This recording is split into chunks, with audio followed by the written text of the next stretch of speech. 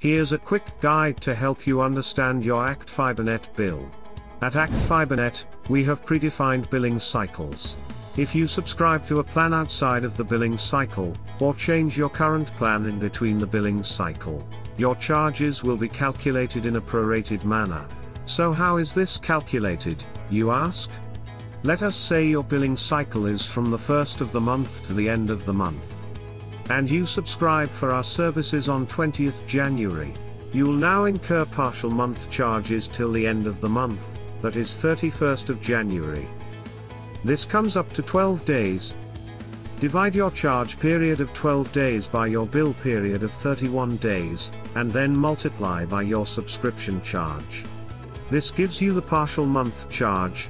From the next billing cycle, you will be charged only as per your cycle as long as you do not change your plan.